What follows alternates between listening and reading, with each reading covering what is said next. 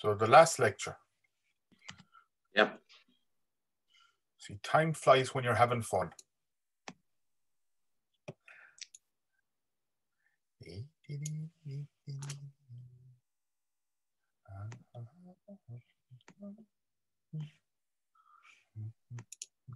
see.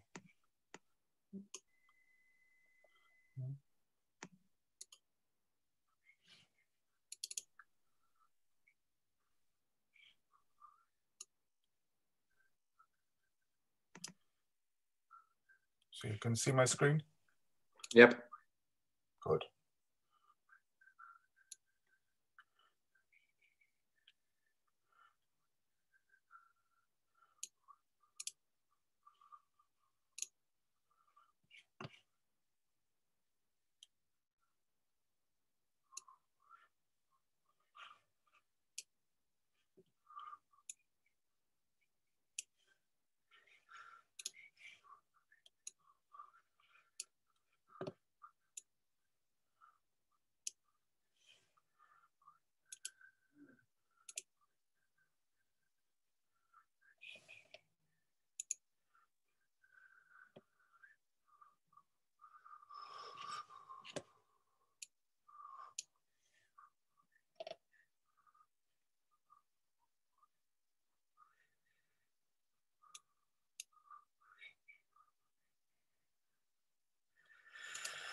Okie dokie.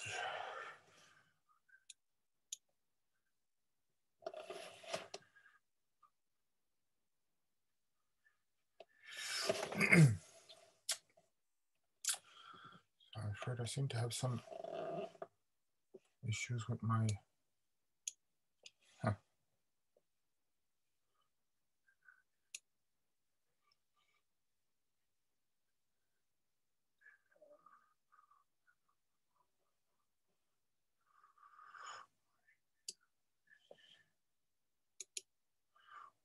Well, we might as well wait to see if a few more people show up, yeah? Yep, I think so.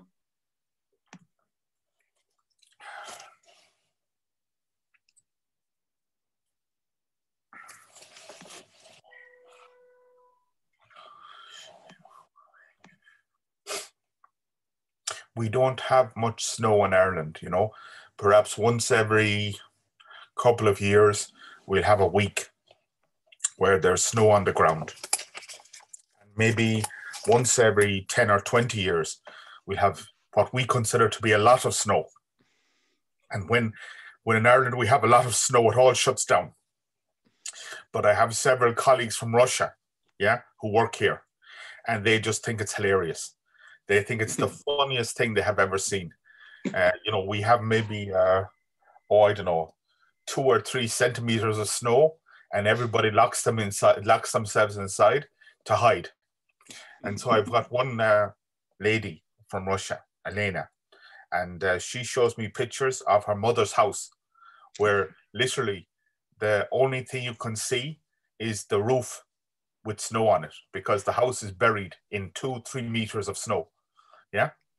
And so she just walks around with normal clothes, and she just thinks it's very funny. All the Irish people are wrapped up in all special walking, you know, special shoes and special coats. And for her, it's like spring, you know. So it's very funny. The only time I saw something more extreme was when I worked in Atlanta, in the southern state of Georgia in the USA. And really in Atlanta, they never ever have much snow, yeah? Now they do have a thing called freezing rain. So once every couple of years, it'll rain hard, but it's so cold that the minute the water hits the surface, it freezes. But this is very, very rare. But anytime the temperature goes low, so like around 0, the whole city shuts down. And even people will sleep in their offices. Yeah. They won't go outside to drive home because it's dangerous. So even Irish people think this is funny. Yeah. But you should see the Russian people here when it snows, and the Irish people. It's almost, the Russian people almost have T-shirts, you know, they walk around with T-shirts, and the Irish people are like wearing big furs and everything, you know, all hiding away. So how are we doing, Vladimir? Pretty fine, I say. Yeah. How are you? Right now, do you have like weak winter, or it's one of the hardest? It's like in Ireland, what happens is we're you know, like you, we're north, you know. So in the winter we have very short days, yeah, and in the summer then we have very long days. Yep. So in the summer, the longest day, maybe even 10:30, it's still bright, yeah. Mm-hmm. And then in the winter it starts to go dark in 3 o'clock, 4 o'clock. But we have a lot of cloud, so it sort of goes from black to dark gray to light gray to dark gray. You know, it's very overcast. So it's never very cold here. It's not really. You know, we have very moderate temperature, but it can be quite wet. In some parts of the country, it's wet. You know, it's what we call damp, where it's cold and it's wet. So it's the opposite of humidity. Yeah, it's like humid but cold. And that's not so nice, especially for the older people, you know. But it doesn't get very cold and it doesn't get very hot. Not really, you know. So now we have how many people? I think it's 10. I'm not sure where all the people right now. I think we can wait for 2 more minutes and then we can start. Sure. No problem. No problem. So I have, you know, quite a little, some pieces of stuff that I want to do today, if I can. So the consultation tomorrow, yeah? Yep. The format, so I should show up at about 8 o'clock my time, and then people will ask questions. Yep. Okay, and I will send out the lecture notes from today.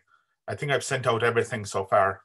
Yeah. But I will send the one from today out this evening. I just want to see, you know, always when I go through them, I find errors. So if I can have one last look and then make sure there aren't too many errors. As I said, one of the problems I have is that I have files, PowerPoint files and PDFs from different times. And sometimes they're not compatible. So everything looks perfect, and then I save it, and then I go back and there's letters missing, which is very annoying. Yeah. Very, very annoying, you know. So that's the way. And as I can see here, this file has 110 pages, so it will be pretty intense today. I was going to have 2 separate files, because I'm sorry, but I had in my head, I had thought I would have some lecture tomorrow. I knew you told me we would do consultation, but you know, originally I had thought, oh, on Saturday I have a lecture, and then I don't know, I got confused. But anyways, so we've done already, I think, about 30 of the slides here, more yesterday. So I just went through them again and tried to refine it and make it flow a little bit better. Yeah, I think that's the best way to do it, you know. The problem is time, you know. There's many things I would like to talk about or to say, but there's only a finite amount of time. And so I think that I have to pick out the things that I think are the most important ideas, yeah, which is what you have to do anyway. And also the ideas that I think most people accept, yeah.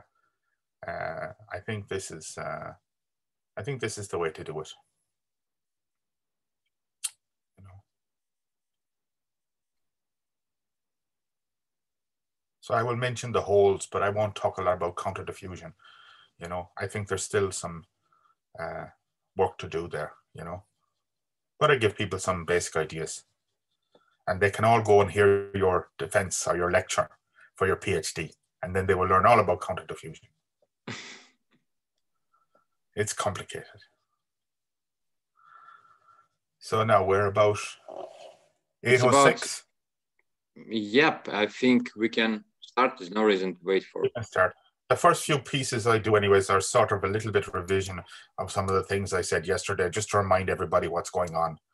So if somebody comes in a little bit late, they won't miss too much, yeah? I hope. Yep.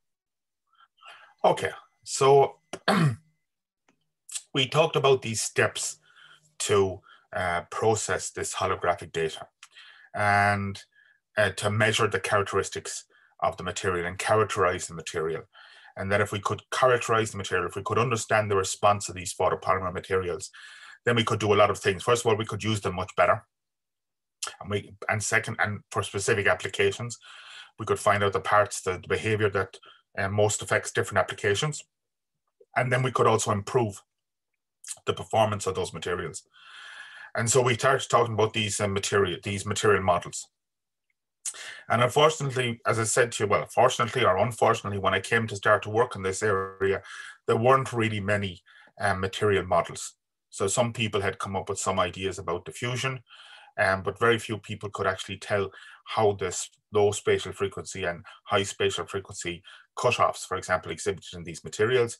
And there was very little link to the actual chemistry of the materials, okay, and the material properties. Now, I mean, I have to say there was some excellent work, for example, even in Russia. Smirnova had done a huge amount of work. So there were certainly bodies of people out there who were doing work in the area. But what you tended to find with people working in holography was the people working in holography quite interested in holographic art and holographic applications like this, or mass production. But there was only one or two commercial materials out there. There were certainly a lot of materials produced by labs around the world. But people were still had still been working with silver halide and dichromated gelatin, and photopolymers were relatively new. There were probably one commercial material, which would have been the DuPont type material. Anyway, so we wanted to develop these materials because we wanted to really understand what was going on. And so, as I mentioned the last day, the first model I certainly became aware of was this photopolymerization-driven diffusion, and this was Zhao and Morales. And you had the interference pattern initiates polymerization. So we talk about photopolymerization. In exposed region, the polymerization removes monomers, and it's localized. So where the light produces the radical, that's where you get all your polymer. And monomer then diffuses from dark regions to bright regions because the polymerization uses up monomer. And the polymer generally is assumed to be quite big and heavy, so it doesn't move very much, but the monomer does move from the dark regions into the bright regions. And if you do this nice and slowly, you have a nice controlled operation. So here's your reference. Here's your basic idea. Homogeneous medium becomes inhomogeneous, and you have an exposing pattern, which is cosinusoidal. And again, what's important here is this K vector. This is the K vector we talk about in relation to our electromagnetic models. And that's going to be defined as 2 pi divided by the period of the exposing beam. And this visibility tells you the ratio between the two exposing beams, essentially. And typically, we're going to have that ratio equal to 1. And again, we concentrate on this cosinusoidal idea, not just because it makes the maths easier, potentially, but because if we understand the spatial frequencies, how the material behaves for different exposing periods, for different spatial frequencies, we basically can build up a picture of how the model behaves.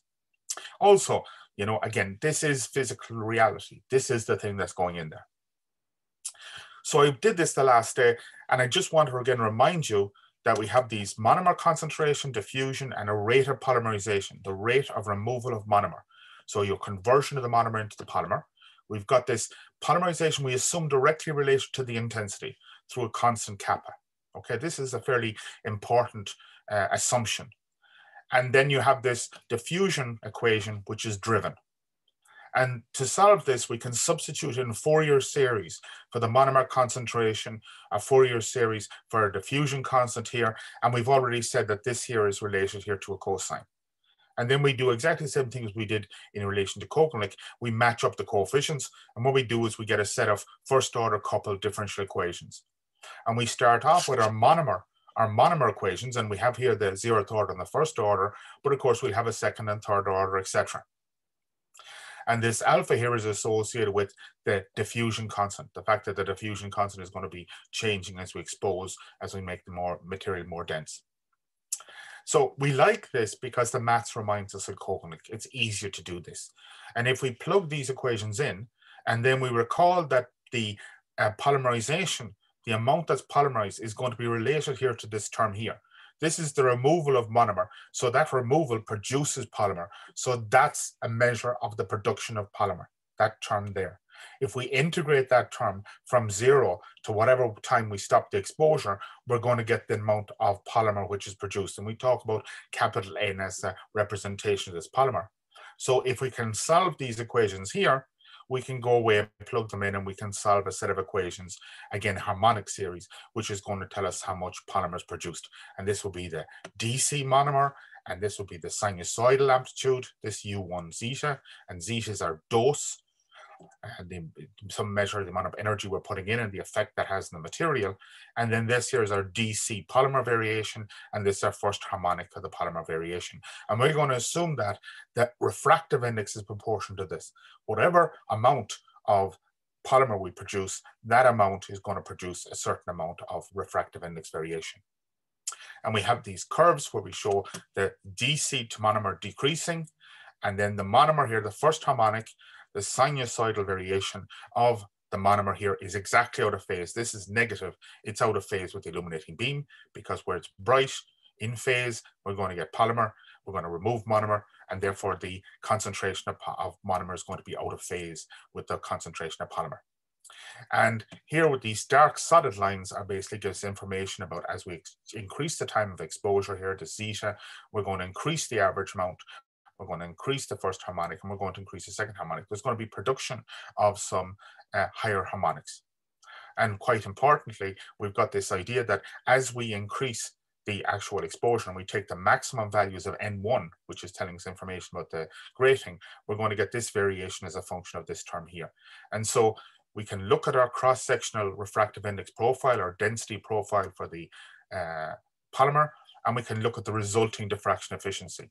And again, looking at the solid line here, we see that for RS1, we get some distortion. For RS equal to 50, we get no. Yes, please. I'm just finding a problem connecting the math to the physics here. So when we speak in the term of harmonic monomer concentration, so isn't the total or the real concentration? Sorry, excuse me. Your voice is modulating a lot for me. If you could speak slowly, yeah, and clearly. Okay. So I'm finding a problem connecting the math to the physics here. So when we speak in the term of monomer concentrations, yes, in the harmonic monomer concentration, yes. So isn't the real or the total concentration, yes, is the summation of all the harmonics, or it's not exactly? So if I sorry, excuse me, my computer seems to have frozen here. Excuse me. I don't know why. Oh yeah, okay, sorry.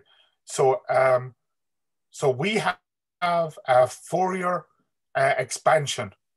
Yeah. So this is the total monomer concentration. Yeah. Uh-huh. Okay. And then these are the amplitudes of the harmonics.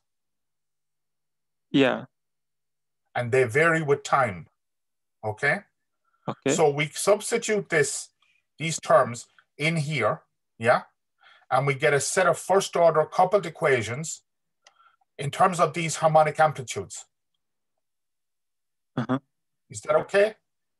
Yeah. And then we can solve those equations. Because, for example, we have an initial concentration when the zeta is 0, which is just going to be uniform or DC. And then we can solve these equations to find out, for example, what the first harmonic amplitude is. Okay, I mean, what does it mean, the first harmonic concentration? I mean, there is just one concentration there, right? Sure, this is the concentration as a function of position and time. And we write it as a Fourier series. So we split the time variation part, which is the amplitude, from the spatial variation part. Okay.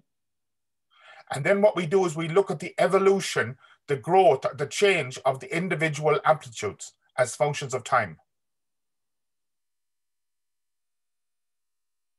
Okay, and when you say the first harmonic concentration, it's as a function of time or space? Yes, so we can find a set of coupled equations for each one of the monomer harmonic amplitudes, and then we can add them all back together, and we can see how the monomer cross-section, the cross-section of monomer concentration, which this is the cross-section, will evolve as a function of time. Oh, okay. So we know that spatially we can write them as a Fourier series. So all we need to know about is the time variation of the harmonic amplitudes. Okay. And this is the same type of mathematics, the same process we use when we talked about Kogelnik. In Kogelnik, we just retained two amplitudes, yeah? Yeah. Two waves. In this case, we can, of course, retain more. So I only show the first two equations here, but I note that, for example, this here would be the second harmonic. And then we would have another equation, which would be the first derivative of the second harmonic, and it would be coupled to all the other amplitudes.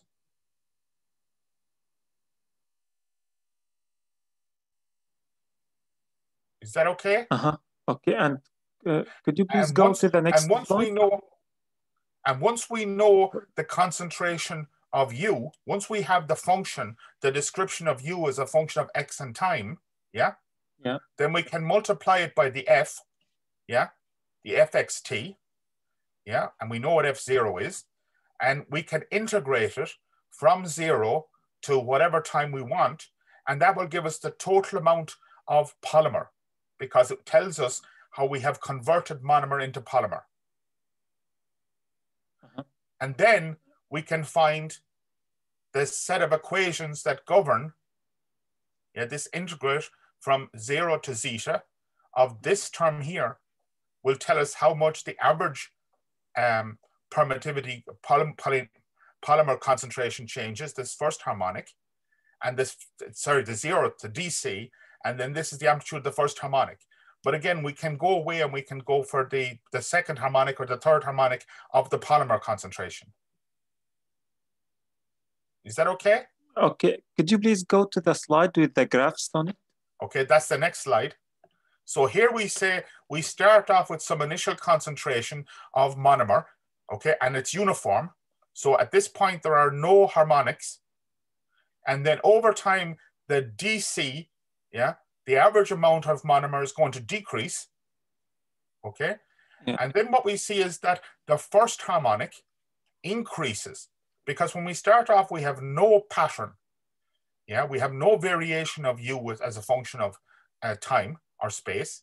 But now what we see is we end up with a negative harmonic. Yeah, and that's because in the dark regions, which are exactly out of phase with the exposing light, we have a sinusoidal maximum associated with the monomer concentration. So it's not that we've actually increased the size of monomer in the dark regions, but what we've done is we've taken away monomer in the bright regions, and it's left us with a sinusoidal variation of monomer concentration, which is exactly out of phase with the exposing light. Okay. Okay? So, yeah, and the next slide, please. So this slide here. So this slide shows... Yeah. I mean the slide where the monomer concentration is the function of space. Where it's the next slide. Could you please go to the next slide? This one? Yeah, this. Yeah. Okay, so this shows the polymer concentration.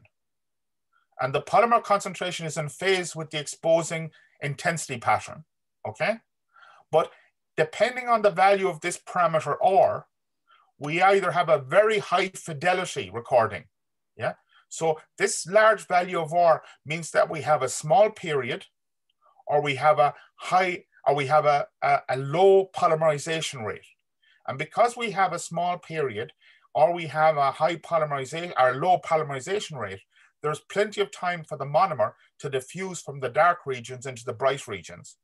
And so what happens is we can get a very nice, clear sinusoidal recording of the exposing intensity.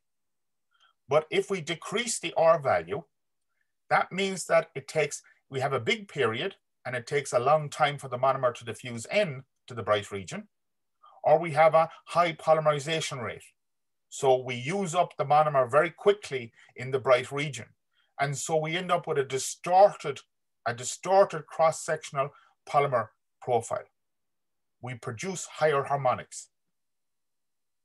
Okay, so could you please tell me here the polymer concentrations, how is calculated? So N of X. So once we know our monomer variations, we can use our monomer variations to calculate our polymer variations, because we know that the polymer, yeah, is proportional to the amount of removed monomer. So using our monomer concentrations, yeah, and how they vary, yeah, we can go away and calculate how much polymer we have produced. Okay. So essentially, we can use this part here. This is telling us we remove monomer.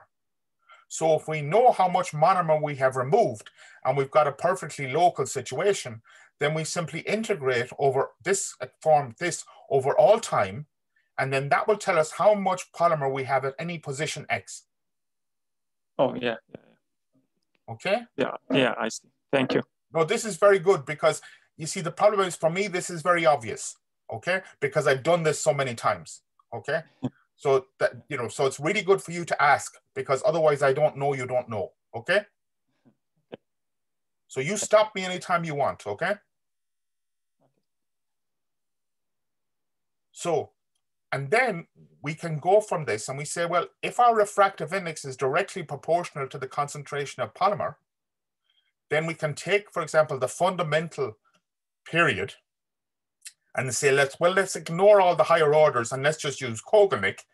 And if we take that value of N1, which is proportional to the capital N1, the fundamental harmonic of this grating, yeah, then we can go away and calculate the diffraction efficiency.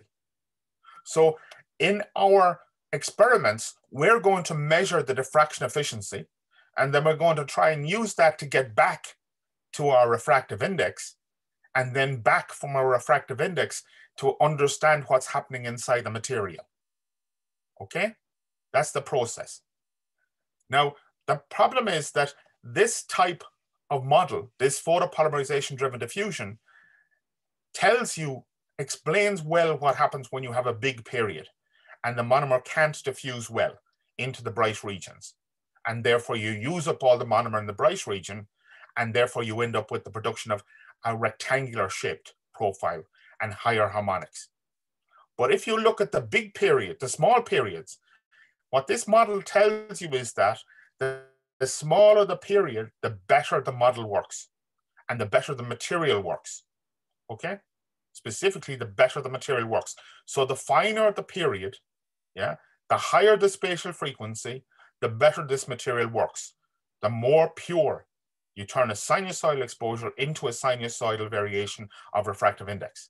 And unfortunately, that's not true. And it's also very important, the high spatial frequency, because that tells you about the resolution of the material, okay? You want to be able to record fine things, very fine structures. But in most materials, there's a maximum that you can record. You can't go below a certain period. The material doesn't react anymore. And so while the PDD tells you about what happens if you increase or decrease your intensity, especially if you increase it, or it tells you what happens if your period increases, yeah, it doesn't tell you about the high spatial frequency cutoff. So I'm sorry, I seem to be having some trouble here with my mouse, which is a pain in the neck. And actually, here is the question from Vasily. Yeah. Hello. Hello. I just wanted to ask this assumption of proportionality between the first harmonics of the polymer distribution and N1 from Kogelnick. First of all, is it really a good assumption? And no. No. What are the ways of verification whether so it is good so or not? We go down and we use Lorentz. So we take the individual contributions, okay, to the density, if you want, of the various elements, the compounds that you put into the material, and we can use that then to actually go away and predict the refractive index modulation. But this was the first model that people actually produced, okay? And there's many, many things wrong with this model. But the most fundamental issue is that this model does not tell you about a high spatial frequency cutoff. Yeah? Okay, I see. So the point here is that I always say to people, it's like you have a model that describes how a car, an automobile works, okay? So this model tells you, it doesn't tell you many things, but it tells you how the car goes backwards, yeah? How you can drive the car backwards, but it doesn't tell you how to drive the car forward. And most people want to drive the car forward, yeah? Okay. So the next model is the non-local model. This is the, and here we say that we have initiation and the chain grows, and then we have termination. So this chain growth, the removal of monomer, yeah, which leads to polymer, is happening at times and positions after the original initiation. If we assume a local model, then where we start to grow is where we finish growing, and all the polymerization is at that point. But that's not physical. It must grow away from where you initiate it, and then it's going to stop eating up or using monomer some displacement away. Okay? And so you have an initiation, a propagation, and a termination. And you've got a non-local process. And it's non-local in time and in position. And so we have exactly the same polymerization rate proportional to our intensity. And we have the same first part of our differential equation. But now what happens is we have the removal of the polymer, but we have removal of that monomer. Sorry, we have removal of monomer and conversion into polymer. But we have that removal happening at times and positions after we originally initiated. So if we initiate here at some position and some time, X and T, then basically we're going to have removal of monomer happening all the way from over this T prime and X prime. We have to allow for this chain propagation and removal of monomer away from the place where you actually start. And to begin, yeah, in this model, it was assumed that there were no temporal effects. So we just said, well, whatever's happening, it's happening quickly, but there's going to be some smearing in space. The chains are going to grow and they're going to be spread out in space. So we say the chain grows instantaneously, but it removes monomer over some region in space. And this acts to smear out the recorded pattern. And then we again substitute our Fourier series into this equation, assuming that we have this non-local, which is Gaussian, okay? So essentially saying that the likelihood that we remove monomer far away from the initiation decreases as you move further away. And it will, in the limiting case, become the local case as this parameter, this length parameter, length squared parameter goes to 0. It goes to the local case, and your integrals will disappear, and you're back to the pre-DD case, the local case. And again, you substitute in your Fourier series, and you find coupled differential equations for the harmonic amplitudes of the monomer. And you can use these then, once you've found them, to go back in, yeah, to your integral here, and find out equations for the actual polymer concentration harmonics, yeah. And we then see these dashed lines that depending on how non-local we are, yes, we become more non-local as that sigma increases in size and the chains remove monomer over a bigger area or volume inside the layer. What happens is you end up reducing the size of the harmonics. So you start off with let's say in the simplest case, with a strong sinusoid. And then basically as you make the thing more local, you essentially decrease the amplitude of the harmonics. And if we go and look at the result, we see that as we increase the non-locality, we basically end up with weaker and weaker modulations on the polymer concentration. And also we have an even stronger reduction in the harmonics. So if we start off with something with very strong harmonics, as we have a more non-local material, the amplitude of the variation decreases, but also the amplitudes in the harmonics decrease more quickly. And so we can see what happens as we go from something which is local to something which is less local. We decrease our amplitude, we decrease the higher harmonics even more, we smooth it out, and we change appreciably the diffraction efficiency, because as our first harmonic gets weaker, the amplitude of our first harmonic of polymer gets weaker, and we've assumed this linear relationship between the polymer and the refractive index, the resulting diffraction grating is going to scatter less light. Okay, And so we can go and we can take our growth curves, we can convert our diffraction efficiency into a refractive index module using Kogelnik. So assuming we only need 2 waves and we can neglect our second order derivatives. And we can fit this with this model. We can do that numerically. And we can extract out values for the non-local parameter and for the OR parameter, yeah, which is telling you the ratio between your between the strength of the effects of diffusion and the strengths of the effect due to the polymerization. And we can get pretty good fits to our experimental curves.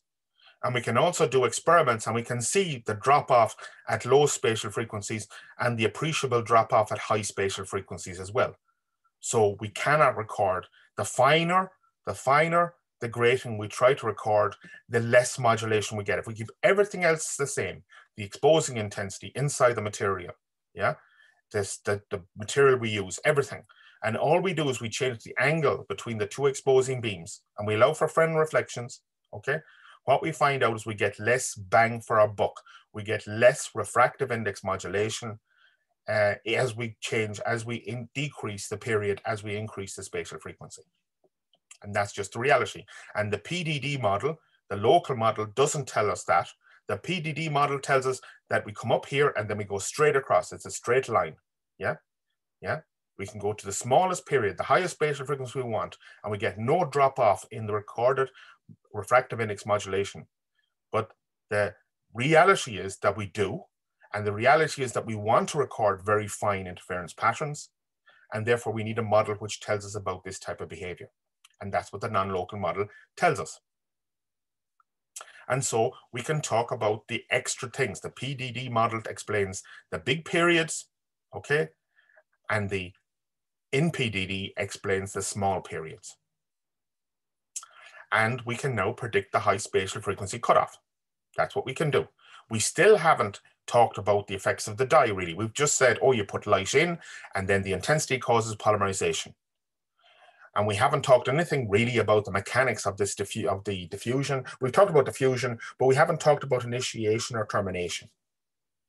But we have got a mathematical model, and we can use it. Okay? Now, the next point is to come along and say, well, can we take this mathematical model and do other mathematical things that make it work better or behave more physically? Okay? And we can. Okay? So one of the things we're going to talk about, and this is the chemical type equations that you see, is this idea of the dye. And we have an initiator here. This is I as initiator.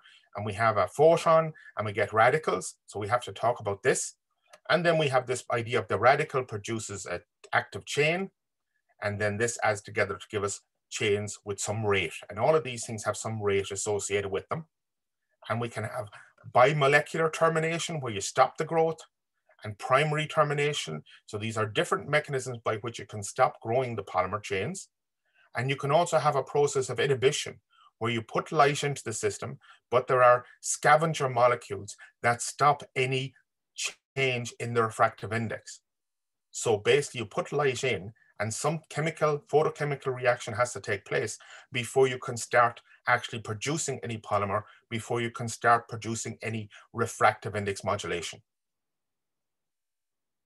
And I threw this in here. It's very, very complicated. We're going to come back to figures like this, but you've got your effects due to your dye up here, initiation, the growth of chains, you've got propagation of chains, you've got termination of chains, and then inside here, you've also got this inhibition process. And we're going to talk about this a little bit later, but I just want to say, look, this process is more complicated than you might think, okay? And this is just for a free radical case. So again, we've got the photopolymerization process, we've got the effects of the photopolymerization process on the rate of diffusion, okay? And we got the non-local model, which involves the introduction of this parameter, this non-local response function, and especially this sigma, which is a length squared.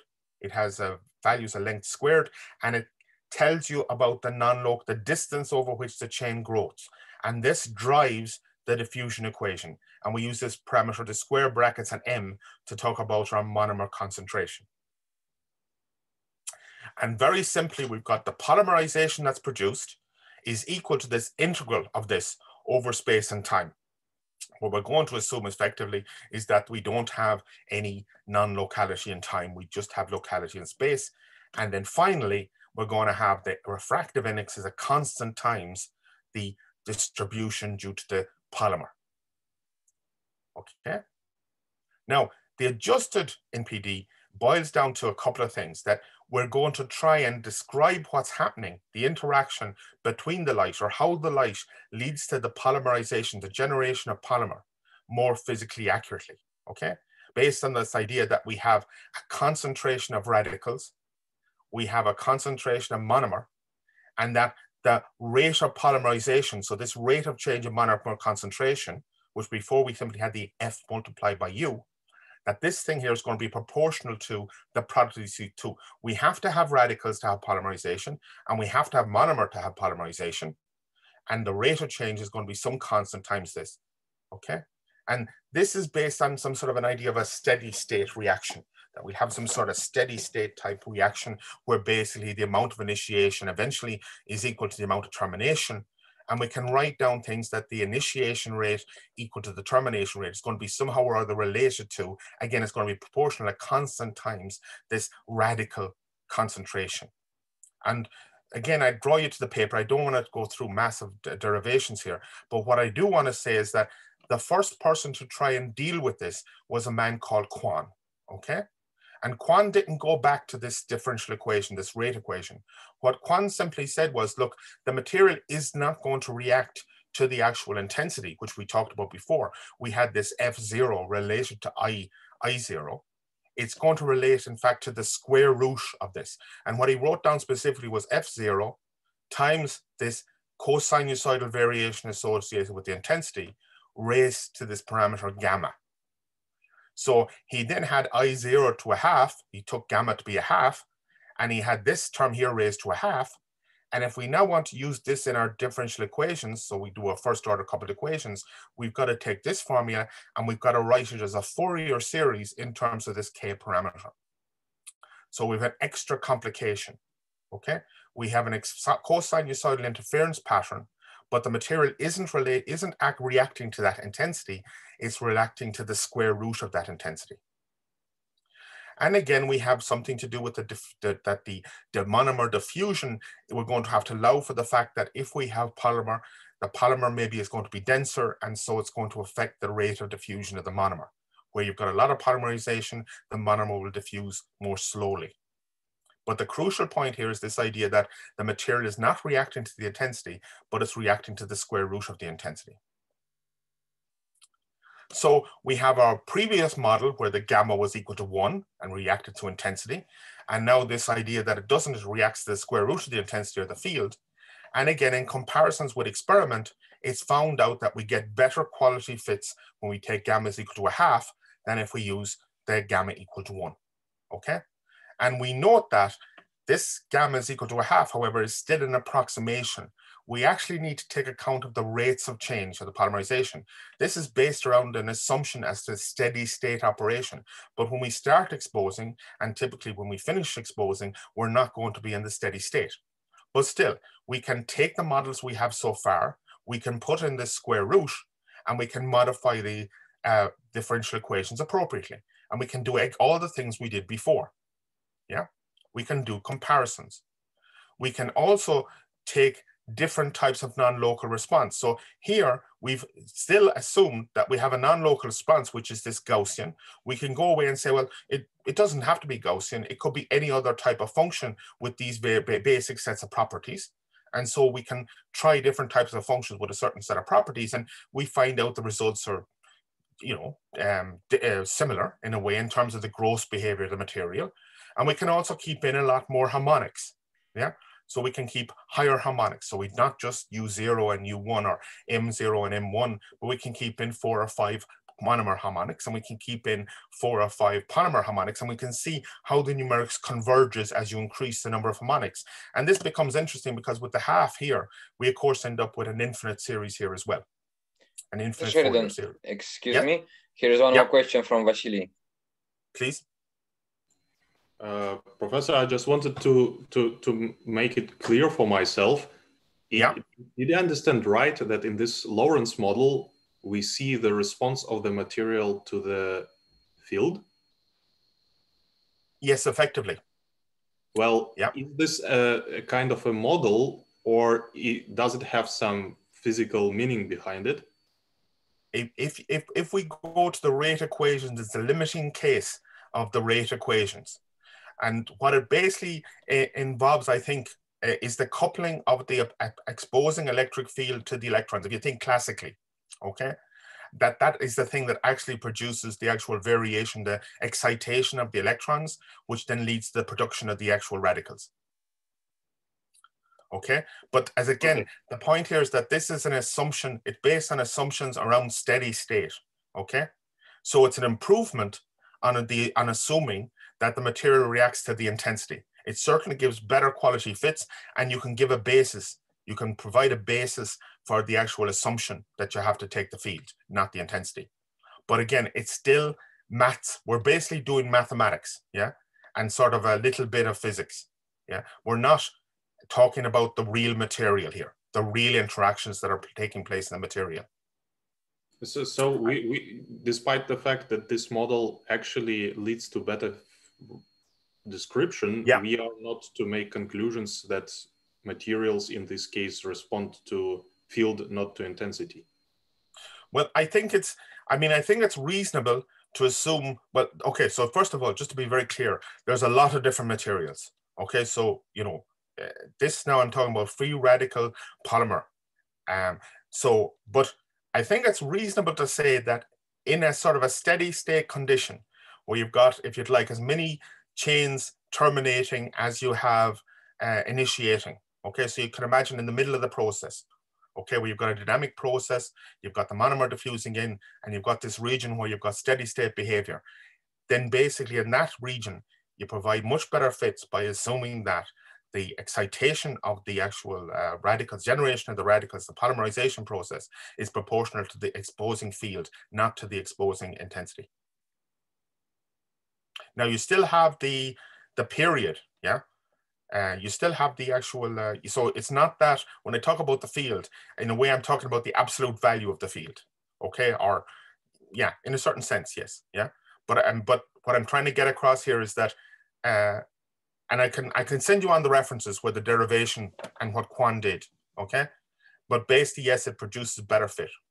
I don't want to definitively say to you, oh yes, we assume the material reacts to the electric field, because as I said to you, because there's so many approximations here, and because this is mathematics more than physics, yeah? But I think there's a reasonable argument to be had for the actual coupling between the electric field and the electrons, and the potential in when you've got a lot of electrons and a lot of electric field, that on average, that's what's going to be happening. Thank you. Okay. Okay.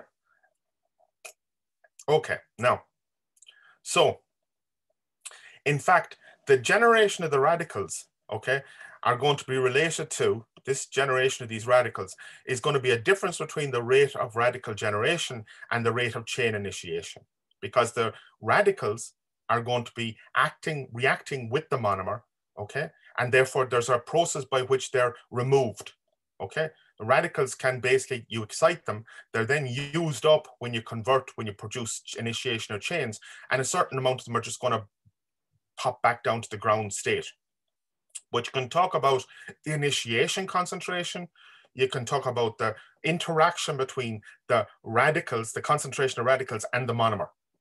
And a steady state condition where this rate of change of the radicals is equal to 0, where these things cancel out. And that's kind of a process that you can use and will produce the sort of result that Quan has. Yeah, it comes out of equations like that. But again, because you have a dynamic situation, this is not going to hold throughout the entire polymerization process, the entire growth of the actual grating. Okay, the other thing is that we have these two different types of termination. We have a chain-chain termination, which we call bimolecular, and we've got a radical chain termination. And this termination is going to depend on the fact that you've got two growing chains, yeah, two growing chains, and so it's going to depend on the termination, which is going to be related to the monomer concentration, okay? Whereas radical chain termination, it turns out, again, I'm not going to give you the derivations here, but what I'm going to tell you is that you can show that the radical chain termination is a primary process. So in this case, if you've got a lot of long growing chains or growing chains, then this will be a dominant process. Whereas if you've got a lot of radicals present, which would be particularly early in the process, you're going to have a process which is dominated by primary termination. Now, again, how do you include this in the mathematics? Well, it turns out that you can include it here in your polymerization process.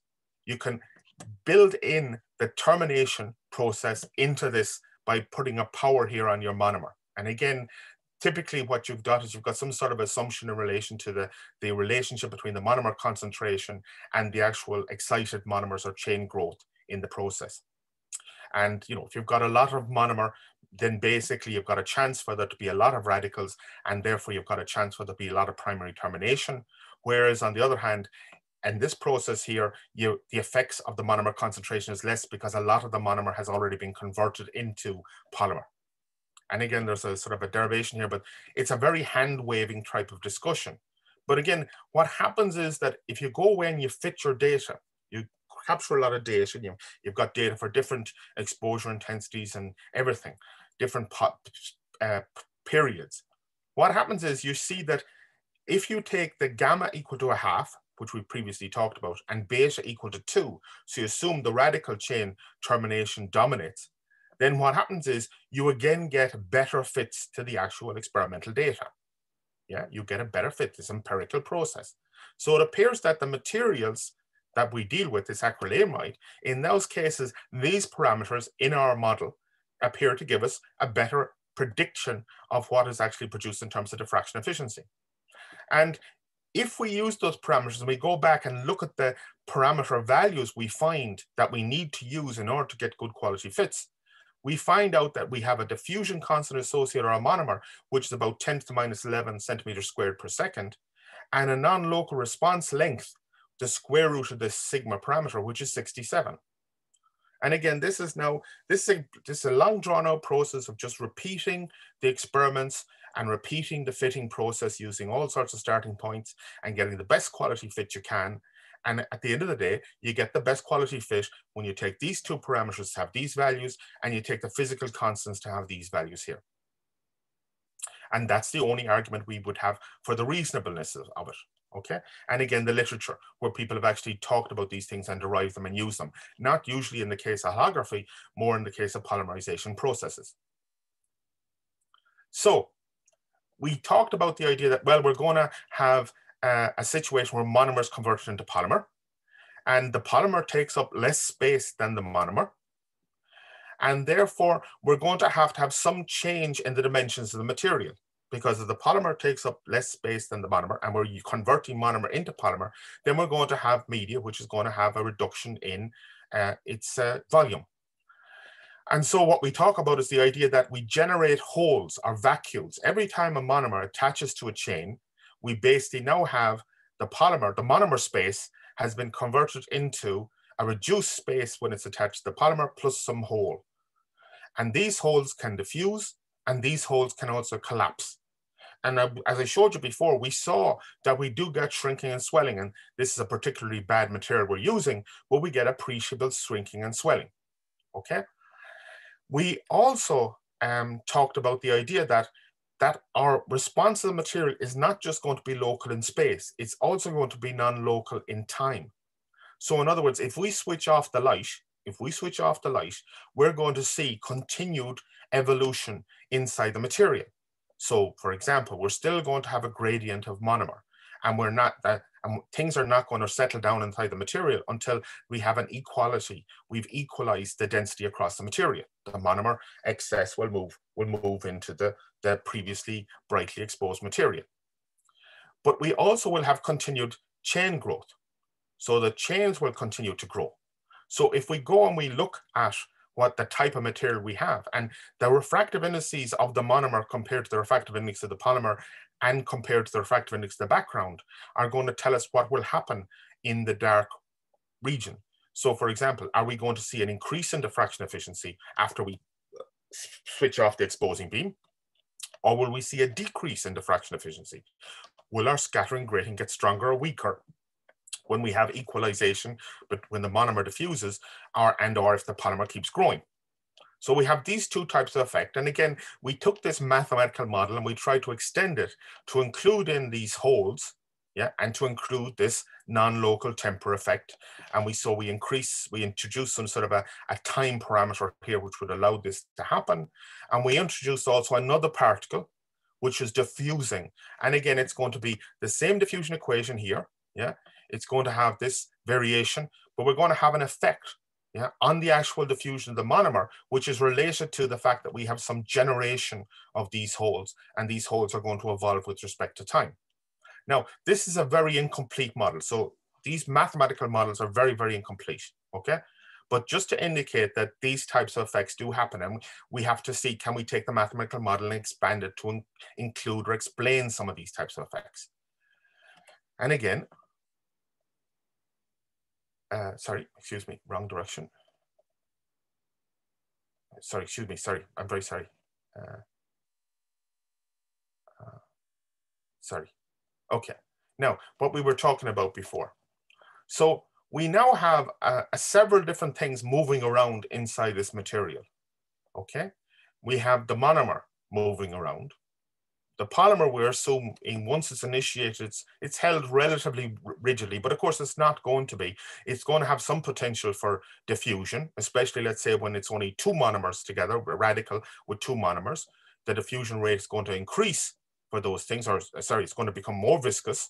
So it's going to be harder for it to fuse as we grow the chains, but they can still move a certain amount.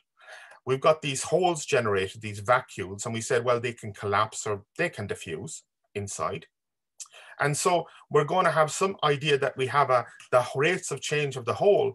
There's going to be some ability for this thing to move, and it's going to be associated with the removal of monomer, yeah, and the rate of collapse of the actual holes themselves. So we're going to have a dynamic process associated with these holes, which then presumably can be linked into, for example, variations of the surface profile and the density of the actual material. What do we do about this conversion? So in our earliest models, when we talked about the refractive index, we simply said the refractive index was proportional to the polymer density, okay? So we changed the density of polymer, and at that point, we changed the refractive index. But we've also talked about the monomer moving around, and now we've got these extra things called holes. Well, in that case, what we have to do is we're going to have to actually find out the volume fraction of, for example, the monomer, the evolution of the monomer, and the volume fraction of the polymer, and the volume fraction, for example, of the holes, and the refractive index effect associated with these different volume fractions. And then we put all of these things together, and these are varying as functions of time because these volume fractions are related to the concentrations of these materials. And what we will find is that if we take the first harmonic, the first amplitudes of these volume fractions, and add them all together, and these are all now terms associated with the cosine. If we add all these things together, then we're going to get our refractive index modulation, the first harmonic of the refractive index modulation. So by finding out the amount of these materials at a particular point in space, okay, or associated with a particular harmonic, we can now relate the refractive index to the evolutions of the concentrations of these different materials inside. And again, these are driven by diffusion processes. They're generated by polymerization processes, okay? And so we're going to get a refractive index, which is much more based on a physical reality inside this material. Because, for example, these refractive index terms here would be the refractive index terms which are measured for those materials at the wavelength that we replay the grating with. So of course we have some variation of refractive index with wavelength. And so if we want to find out the diffraction at a particular wavelength, we have to find out the refractive index of the various constitutive parts as functions of the wavelength. And it's not just enough, for example, here that we know the refractive index of the monomer or the polymer or the holes, which we assume is going to be free space. But we've also got a background material. Our material is made with acrylamide as the monomer, but we have polyvinyl alcohol as our base, our matrix. And so we have to include the effects of the refractive index of this background, of this matrix, this PVA, into this formula in order to actually find out the effects of these various components and how they evolve as they evolve with time. So that's where our Lorentz expression comes in. And that's how we link the refractive index modulation to the concentrations of the particular parameters. So again, these volume fractions now are going to be calculated using, for example, in this case, using this concentration of holes, using the concentration of polymer, and using the concentration of monomer. Professor Sheridan, excuse me, here Yes, is one more question from Vasily. Yeah, please. I just wanted to ask, in this equation, what is index dark mean? What does index dark mean? This is the first question. And the second, Lorentz, as far as I know, has its own restrictions connected to the frequency of the radiation that is used. Yes. Does it prove itself correct to use it for our case? This is the second question. Okay, yeah. So the first question is that the dark is typically the refractive index at the very beginning of the process when everything is isotropic. Okay. Now you can use it before or after, because typically you talk about very, very small refractive index changes. Yeah. For example, we're talking about a modulation value here in one in our material, which is of the order of the biggest value you get is something like 10 to the minus 1. Okay. Sorry, 10 to the minus 2, 0.01. Yeah. So all of these things are quite small. Okay. But the evolutionary basis of this, when you go in and you look at the evolution of the various components, you actually can see the various effects we talk about. Specifically, when we talk about what the evolution after you switch the light off. Okay, so that's what this N dark is. It's the isotropic refractive index. Is that okay? Yeah. So I see. So it's the average refractive index. Yes, exactly. Yeah, okay. And the difference. Yeah. Now the other question. Sorry, what was the other question again? Sorry. Oh, the Lorentz. So again, the proof of the pudding here is in the usage. So yes, what we do specifically, for example, we would take these various materials separately, and we would go away and we would perform a series of refractometer. We'd use a refractometer and we'd use the literature to find out what these effective refractive indices are of these materials at the specific wavelength we're really playing at. Okay? And then we go and we examine the evolution of the refractive index modulation. And as I said, we can get pretty good fits. We can achieve pretty good fits. Okay. Oh, that's cool. So again, okay. Yeah. So the thing is, all of this is predicated on the fact that we've got small variations and we produce pretty good fits. And then we generalize and see if we can improve the quality of the fits by basically changing the parameters we use. If, for example, we use refractive indices for the various components and we use values which are at different wavelengths, even though the changes sometimes are quite small, we don't get as good a fit. But there's an ambiguity. I would argue that the biggest ambiguity is in the noise in the diffraction efficiency measurements. Yeah. So we always have to deal with the fact that any diffraction efficiency measurement we make, first of all, we're going to be dealing with a relative value. So an output diffraction efficiency divided by an input, or we'll be using the diffraction selectivity, yeah, which I mentioned previously. So there's lots of other places where we have errors. Okay. Excuse me, Professor Sheridan, I have actually one question here, which concerns me much. Here we have actually several parameters, which are volume fractions of different components, and their refractive indices. And then we convert this set of parameters to only one parameter, which is refractive index modulation. Yeah. So when we are talking about diffraction efficiency curve, I think that it can be done by several combinations of those dynamics. So there is again quite, let's say, ambiguity here. Yes. Yes. And my question was that, was it a problem, for example, for experiments to count for that? So basically, I'm going to try and address this. And the point is that there's a lot of ambiguity. But all you can do is measure the things you can measure and then work around those. And what you tend to find is if you do the nonlinear fitting process I talked about previously, is that you find local minima and global minima, and you try and find out the global minima, which basically produces the best fit and with the most reasonable set of values. And then you carry out completely different experiments. So for example, you do experiments with very big periods. You do experiments with small periods. You do experiments with high intensities of exposure.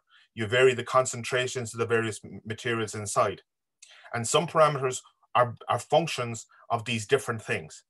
Yeah. And so what you do is, and there's an evolution here. So we've gone from a purely mathematical, physical type of discussion. We're going more and more down to a materials type of discussion where we're bringing out the various components in the actual material. And so you've got this slow but steady process where you don't make any big radical steps, and you try and make sure that any parameter you get, first of all, is it completely unusual compared to what's in the literature? And second of all, you do a sort of a stability analysis that you extract out a set of parameters and you vary one of them, okay? And you see, does it change things for the worse, okay? So it's an iterative process, and it's maybe if I go forward, you'll see what I mean, okay? Okay. It's building confidence. You're never 100% confident because it's not derived from first principles. But to be honest, I'm not sure if you can actually derive a lot of these things from first principles. Yeah, or you can maybe, but it gets very, very complicated. Yeah, we've got the last sets of equations we derived were horrendously complicated that we published. Yeah, you end up with more and more and more free parameters, and you've got to make decisions about which are the most important. But let me go forward, and maybe I'll assuage some of your concerns. So again, we know there's shrinking and swelling. We can think about this too as about the polymerization causes densification, then basically monomer diffusing into the region. But also, when we expose that area, we're going to have some thermal effects. Yeah, the chemical reactions are exothermal, so we might expect some evaporation from that surface. And on the other hand, after the exposure, we get cooling, and it turns out that the polymer is more hygroscopic than the acrylamide. So some of that swelling could be due to effects external to the actual material. So this is all happening. All these dynamic effects are happening. And with the holes, again, we can come along and we can say the double bond, the monomer is converted to a single bond. Holes can diffuse and collapse.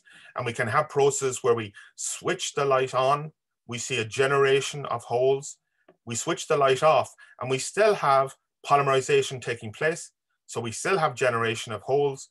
And then on some time constant, we're going to have a decrease. So again, this here now is a non-local effect, a temporal non-local effect, but it has nothing to do with the temporal non-local function I talked about previously. This is part of the dynamics of the actual process we're talking about. So one of the things we're going to do is we're going to retain our spatial non-locality, but we're going to rely more and more on our differential equations, yeah, the descriptions of the processes taking place to take account of this temporal non-locality. The fact that we still have polymerization taking place after we switch the light off, that we still have diffusion taking place after we switch the light off, okay? So we have the effects of the photosynthesizer, we have effects due to inhibition, and we have effects due to the macro radicals. So again, sorry, my connection to my mouse seems to have stopped. Very sorry about this. So we're connected again. Hopefully the mouse doesn't die before the end of this lecture. Excuse me. And in this equation now, we have some quantum efficiency associated with the generation, which is associated with a photosynthesizer, the dye concentration, and this initiation here, okay? We have all these, a rate of termination, a rate of inhibition, so the presence of radicals that are going to scavenge out and stop the formation of any chains.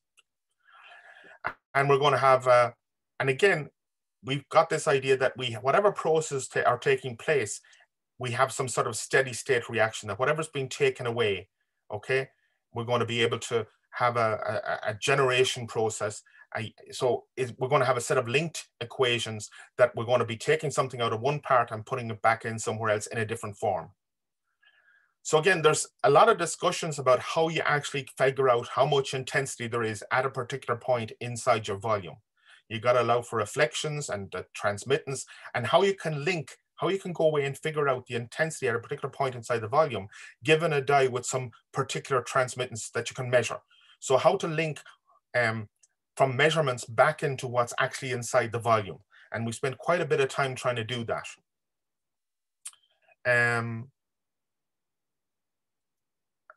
Sorry, again, this is something, sorry, I seem to be going backwards, excuse me. Yeah.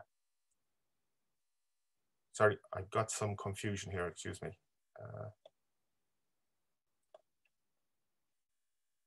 Okay, so again, the Lorentz trends. And this here is basically saying, and you can't see it very well. I'm sorry, this figure again didn't come out very well. But we took our acrylamide, and I'll give you the reference later. We took our acrylamide PVA and a spatial frequency of 1,000 lines per millimeter. And what we did here is we measured our diffraction efficiency and we converted it into a refractive index. Okay, and we have an exposure time. And we produced the growth curve, and we basically fit this with the numerics. And again, you can't see it here, but we have a very good fit actually in this graph. It's just the line doesn't come up here. Okay, I'm very sorry about that. And what we also did was we took exactly the same type of material. Okay, and you can see here, this is 0.005. So it's very weak modulation. Here we've got a modulation up to 0.00175. And what we did here is we actually exposed and we switched the light off at different points. So we switched the light off here, switch the light off here, and switch the light off here. And it's a little bit difficult to see, but what you find in these cases, and I'll show you a better graph maybe later, what you find is with the polymers that the curve, if you switch the light off, the curve continues to grow and then falls down, it decreases, okay? And it decreases in all these cases, and I said we've done this process many, many times. And again, all of these are fit using the model, and they've all got good fit over the entire range of the growth curve here. And the only way we could explain that it grows and then it decreases, was by going away and examining the refractive index modulations and finding out that the modulation had a refractive index less than the background, which was associated with the polyvinyl alcohol. And the refractive index associated with the monomer was less than the refractive index associated with the polymer. Okay? So the ratios of these different refractive indices as they appear in the Lorentz formula are critical to actually explaining what happens when you do this sort of multiple exposures on different layers. So these are all different layers exposed at for different lengths of time to explain the full non-local curve and the growth curve. Okay, so to explain this full growth and all these partial growth curves and allow for this evolution afterwards. Okay, that's we had to allow for, we had to take consideration of this. And what actually brings it very far home is that if we take a completely different material, so this is an epoxy resin, actually doped with a completely different dye. And of course, we would have also done these types of growth curves with different dyes. So this would have been carried out with different periods, different illuminating intensity, different dyes. And we saw the same characteristic fundamentally dependent upon this relationship between these refractive indices. And if we came along and the graph, sorry, for the different dyes and everything, we would have substantially different forms of growth curve. But this type of characteristic, this dark evolution, depended fundamentally on these properties of the actual Lorentz. And similarly, we took a material like an epoxy resin with a different type of dye. And in this case, the polymer has a greater index than the monomer, but it has a greater index than the background. Okay, so this is different now than the previous case. And in this case, again, we have a growth curve. And the growth curve here, again, as in this case here, you've got a dead band here. So you start exposing here and nothing happens.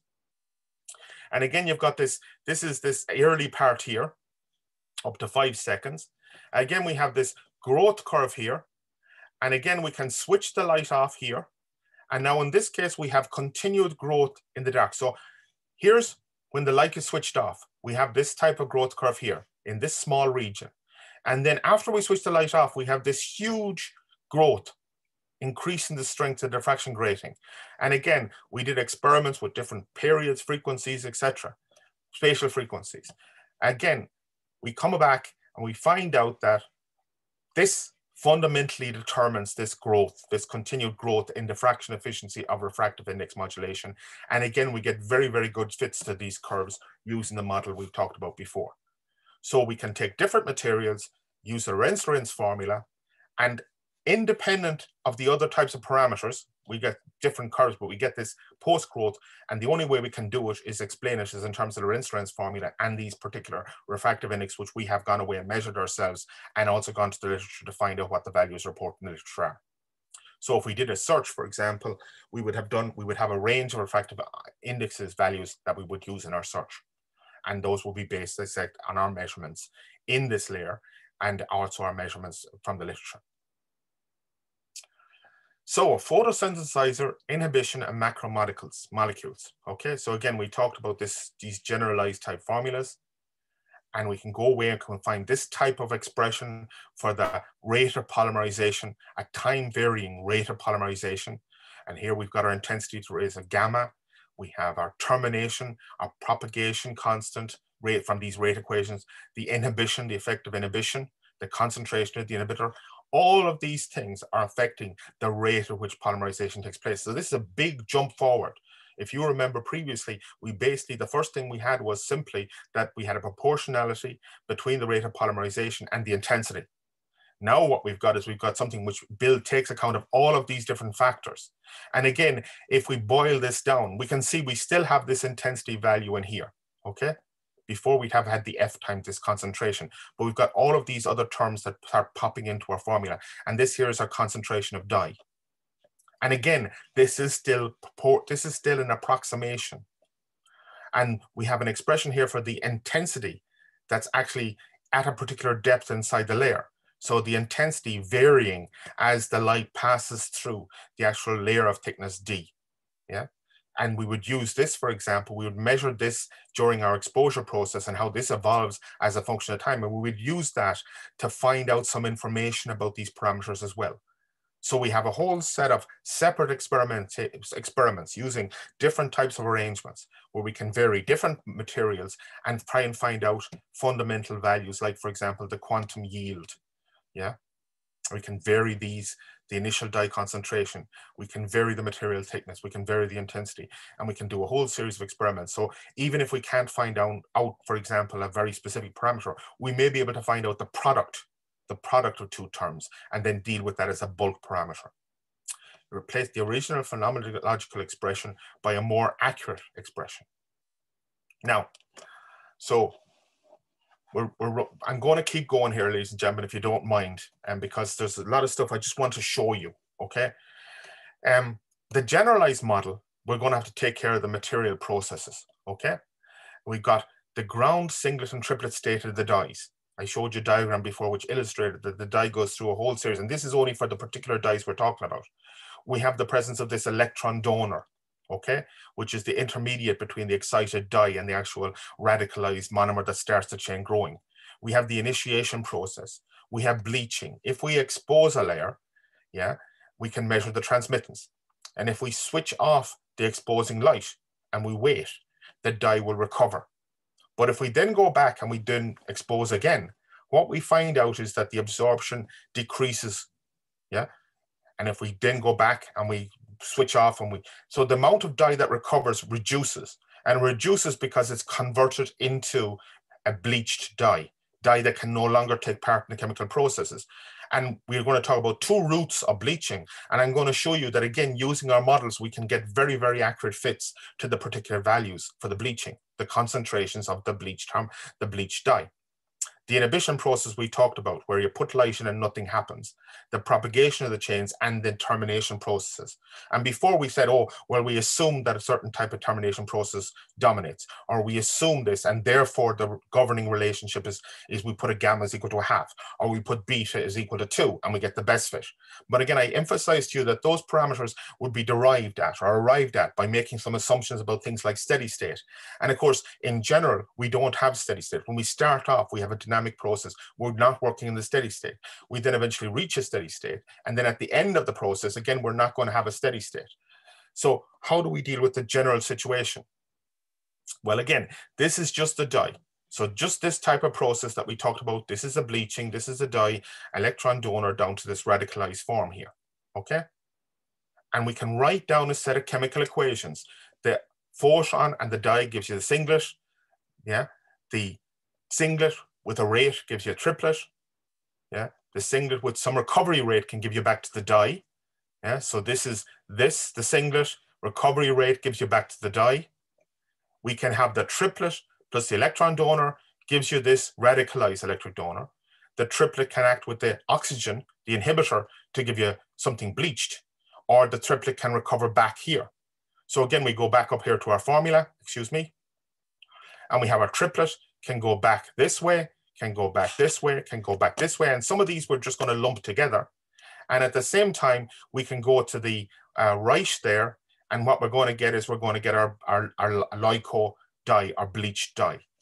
So again, I'm very sorry, this bloody mouse is not working very well. So excuse me, yeah? I might just go down from the slides, okay? So we have then, that's the dye, and what we show at the bottom of that page is the associated differential equations, where we have the concentration of dye, yeah, can basically produce a singlet dye. You can recover from the singlet, it can recover from the triplet, or it can be turned into excited dye, okay? So we can remove dye or we can recover dye, and the recoveries go back to the ground state. Similarly, the signet state, a fraction of it can recover back to, can recover backwards down to the ground, yeah, which is it's got a minus now, it was a positive in the differential equation above, or it can go forward to form the triplet. And again, mathematically, we can describe this in a number of ways. This is one particular way where we just have a fraction of conversion. And then the triplet state, again, we've got methods of generation and we've got methods of recovery. So we can couple all those chemical equations or chemical-like equations above can be converted into differential equations below, which basically then describe the loops that we have in our control system. So we got the three representations. We got our flow chart, we got our chemical type equations on the top, and we got our rate equations on the bottom. And similarly, the electron donor, the hydro-dye radicals, and the primary radicals, we've got a generation, a rate of change, yeah, due to being removed because they're radicalized. We've got the hydro radical, where we got the ED interacts with a proton. And again, that would be the loops. We've got a rate of constant bleaching. We've got the dihydro rate of dihydro, then it's a differential equation where we've got a removal and generation. And then the primary radical, again, we've got this idea that we have removal due to the inhibition, this is the bottom. And again, we have a rate of equation which governs the removals and the recoveries, okay? And that's how you generate all these equations. And you can generate them to different levels, including different processes as shown in that loop diagram. So the inhibitor specifically here, we have a rate of change of inhibitor concentration. So let's say these oxygens which can remove, yeah, either the triplet state of the dye or can interact with the electron donor. We've got recovery of the dye, yeah, from the singlet and the triplet state. And we've got the bleach dye concentration, the dye concentration that's been produced by the two into two transparent states that are no longer present. And if you write all of those differential equations down together, that's what you get, okay? There's 1, 2, 3, 4, 5, 6, 7, 8, 9 equations there, first order coupled equations. And I have to tell you, none of them are telling you about the concentration of polymer, okay? If we take all those equations, we're at the point where we're just about to make polymer. We're about to make polymer, yeah? So this is all about that first part of that graph, yeah? Just that graph there. At the very, very bottom, we've just got the business with the ED, but we've got the business with the inhibition as well. Okay, so we come down. And again, how are we going to work with these? Well, we're going to put a Fourier series at the very bottom of that page. Every one of those parameters we're going to assume we can write as a Fourier series. And we're going to substitute that Fourier series into every one of those differential equations. And then we're going to get an array of first order coupled differential equations. We're going to get a set of first order where we're going to be looking at the amplitudes. I've got down there x sub j for every one of those things that's in a square bracket. Yeah, every one of them. So we can predict what happens with every one of them.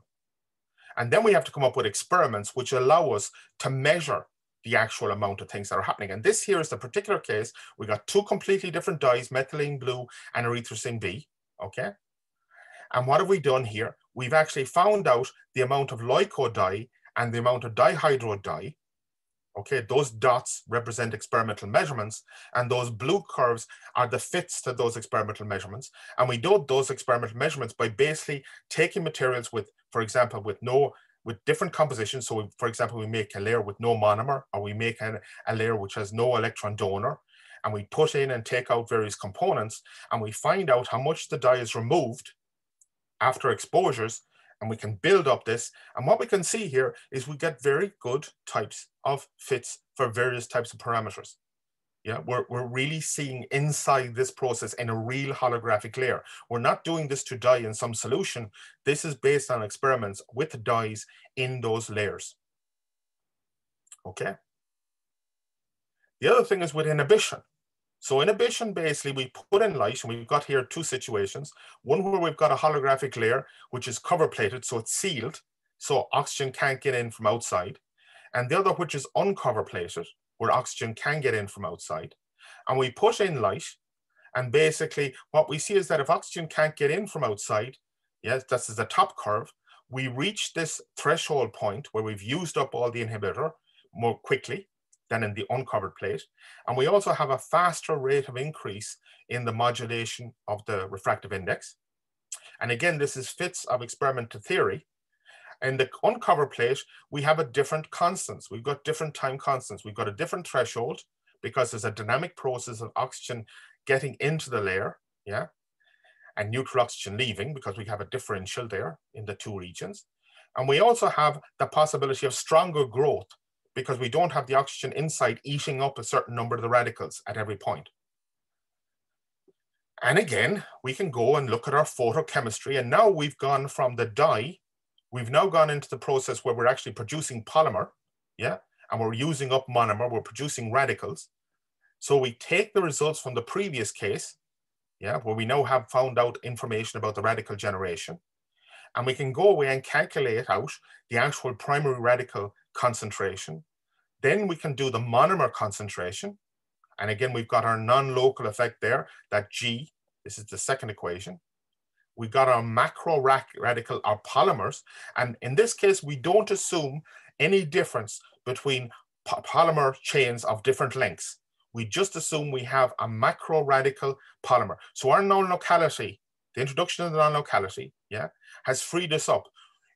Ideally, we'd actually have concentrations of polymers of different lengths or different weights, but we lump them all in together into one single thing, this microradical generation. And we've also got an equation governing the inhibitor and how it reacts, for example, with the microradical and with the excited monomer. And we have to allow for diffusion, yeah? Diffusion, for example, of the inhibitor. We saw above that there are clearly diffusion effects, for example, even from the outside into the layer at the very bottom there. And one of the things, of course, we want to do is we want to improve the performance of the material. So one of the ideas we had was to introduce this chemical called chain transfer agent. I mentioned it briefly in the recipe. And by introducing the chain transfer agent, we actually provide a means to stop chains growing and initiate other chains. So we would stop a chain growing at a particular point, but it wouldn't just stop, we wouldn't just terminate. We actually introduce a chemical which stops the chain growing and then initiates a new chain. Okay, initiates a new chain. Now it's a bit more complicated than that, but the net result is that we end up with polymer chains which have a lower average molecular weight, but the actual result in terms of the structure that we're interested in is that the non-local parameter, the sigma, decreases in size. We have effectively shorter chains and we have a more localized chain growth, okay? Which is, you know, anyway, we can write down the formulas associated with this chain transfer mechanism, and we can write down rate equations, and then those rate equations also become involved in the description of the process that's happening. And I note that other people have gone on to use develop materials with other type of chain transfer materials to produce even better results than we have. We've done this, and what we've shown is, again, best fits to numerous different types of materials. Here we're looking at the 2750, relatively high spatial frequency in our material. And what we've got here is we've got a PVA material with a chain transfer agent, and we get a higher modulation. We basically get a lower, because we've got a higher, more local, we basically get a stronger refractive index modulation. And for the less local material, the 71, we basically have a reduced effect. So we can't get as strong a grating. And again, you can see there we get pretty good, we've got this confirmed pretty well. We've tried different chain transfer agents, but as I said to other people, Professor Tamisha's group went away and looked at a wider range of transfer agents, and they got even better results. So we can use the model to give us insights which allow us to improve the material. Okay, so another issue is the rate of diffusion and estimations of the rate of diffusion. And this became quite topical because people had got in the literature, they had got similar types of materials. And they had, if you look here, you can see they'd actually talked about diffusion rates of 10 to the minus 14, 10 to the minus 8, and 10 to the minus 7 centimeters squared per second. And using the non-local method, we repeatedly got values of around 10 to the minus 10, 10 to the minus 11. So you're talking about several orders of magnitude here, below it, smaller than it, and above it. So the question for us was, and people were reporting about the exact same material and the exact same composition of material as we were working on. So this seemed to be a pretty big problem, okay? So we did a series of experiments. We want to look at diffusion in detail. We decided to make very large period gratings. So basically you have to introduce beams that have got very small angles between them. And we record gratings of periods of 75 micron, 150 micron, 300 micron. And above at the top there on the right, you can see these fringe patterns. Okay, so we tested it to make sure we were doing what we said we were doing. So we came along and we probed this. And of course, if you've got very big periods, you've got weak gratings. And if you've got weak gratings, you're not going to be using the rigorous or Koganix theory. You've got to allow for in waves. You've basically got yourself a nice weak phase grating, okay? In the bright region, polymer is formed, and in the bright region, there's some shrinkage, okay? Certainly initially. But what we've got is we've got two thin Raman Nath gratings. We're going to have a periodic variation inside the volume of density, yeah? And you're also going to end up with a surface relief grating, but that surface relief grating is going to be 180 degrees out of phase with the opposing pattern. So where you've got a high refractive index in the volume, you're going to have the greatest amounts of shrinkage, and therefore you're going to have a minimum in the actual surface relief pattern. And the point is that because these two gratings are out of phase, they're going to act against one another. Okay, we talked about the phase relationship between gratings. So here's an illustration of showing the perturbation on the surface. Where it's dark, you've got a maximum. Where it's bright, you've got a minimum. And of course, you can watch the evolution of this as a function of time. And for big periods, this is going to be pronounced. If you put a glass plate on top of that and use some index matching liquid, the effect of that is to fill up the actual dips on the surface, okay? And therefore, to remove a lot of the effects of the thin surface relief pattern. Now, these surface relief patterns are generally not very important when you've got yourself a Koganlik type situation, because the surface tension, yeah, on the surface of the material will mean that they're so high that you get very little perturbation in general. It depends on your material, but in general, you get very little change. But if you go to big periods, this is going to be quite pronounced. And as I said, all the measurements that were being made in terms of diffusion constants, you use big periods because you want to have a long distance, for example, for the monomer to diffuse. So you can allow for this. And if you compare the diffraction efficiency as a function of time for the two cases, the cover plated case, which are the two lower beams, and the uncover plated, which are the two top ones there. So the green and the blue are cover plated, and the purple and the red are uncover plated. Yeah. What you see is that you get appreciable differences in the variation of the measured diffraction efficiency as a function of time. Okay. And you typically use these variations, this slow variation, which is due to the diffusion of the monomer, okay, which is smoothing out the grating that's recorded. It's varying the strength of the modulation recorded. The monomer diffuses from the dark region into the bright region, and that has the result of increasing the index in the dark region and decreasing the index in the bright region inside the volume, and therefore weakening the grating. But it's all diffusion driven. And you build in a model which allows for the transmittance model for the thin grating on the surface. Yeah. You build that into your actual model. They the cover plate it, yeah, and your uncover plated cases. And you plot out the logs because you typically, this diffusion is going to be some sort of an exponential process. What you see is that in the cover plated plate, if you compare now in this logarithmic exam, the log of the refractive index as a function of time, you see this big, very, very significant difference between the cover plated case and the uncover plated case. And so if you're using this graph to find out your diffusion constant, you've got to do the experiment and you're interested in diffusion constant inside the volume, you must cover plate, you must remove the effects of the surface relief grating, or you're going to get very wrong values for your diffusion constant. It's very simple that you assume your diffusion constant is of the refractive index. You're going to have a refractive index when the time goes to infinity, plus some variation which decreases with time, and you take the logarithm across their process, you get a line type variation.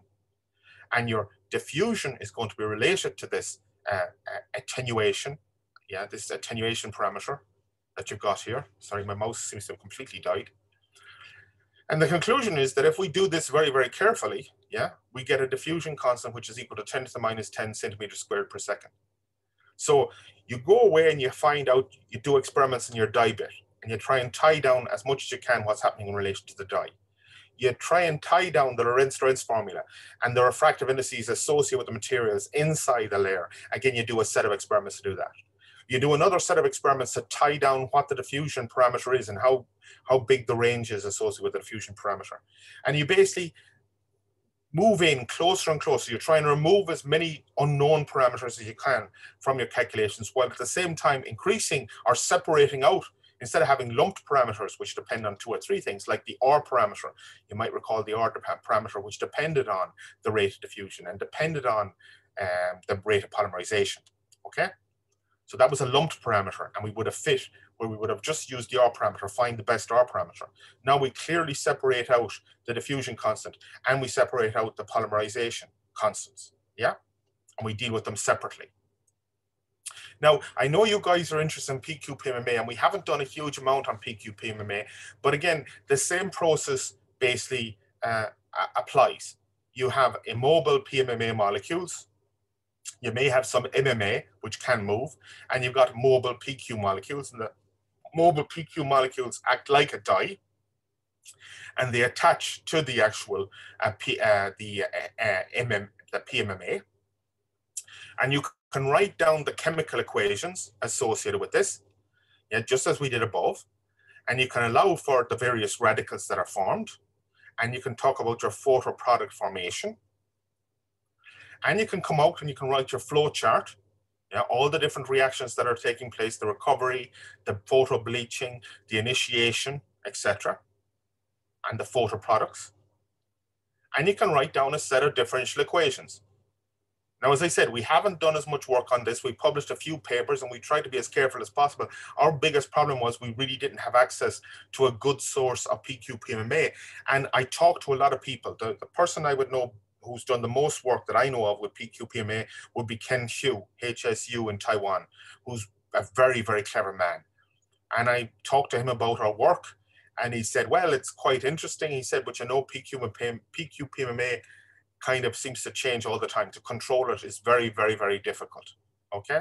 And if Ken says it's difficult, then I believe it's really quite difficult, yeah? And often the difficulty will be associated with things like, how do you make the layers uniform? This is why commercial products are so interesting and so useful, certainly at least to produce a baseline, because part of the most important thing about a commercial product is that the layer they make today is the same as the layer they make tomorrow. And part of the reason we've stuck so long with acrylamide, polyvinyl alcohol, is we've just been working with this material so long, yeah, that we have a routine for producing it that basically means that our results are reproducible. And that's one of the biggest problems, reproducibility of these results, yeah. So again, we have our rate equations for PQ-PMMA. We have our volume fractions associated with the PQ-PMMA. And we come along and we get various values and various volume fractions in the material.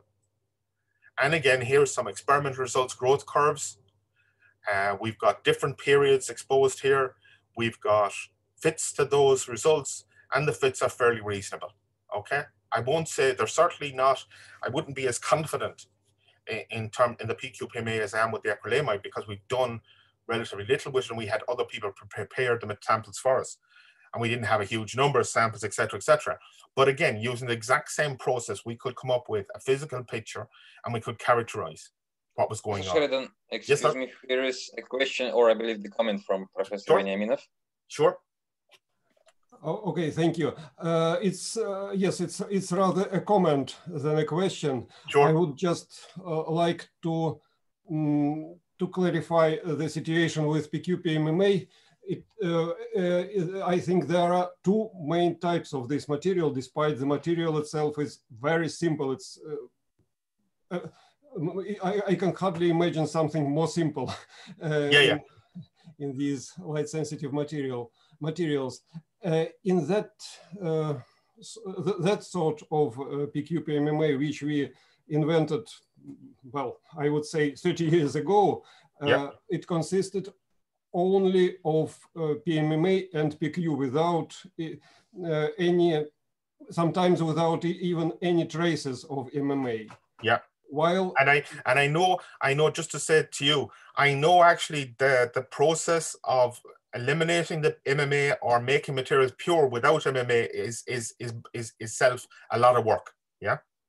Yeah, that's true. But what I wanted to pronounce was that it seems that the material with which the Taiwanese and continental Chinese scientists work, it includes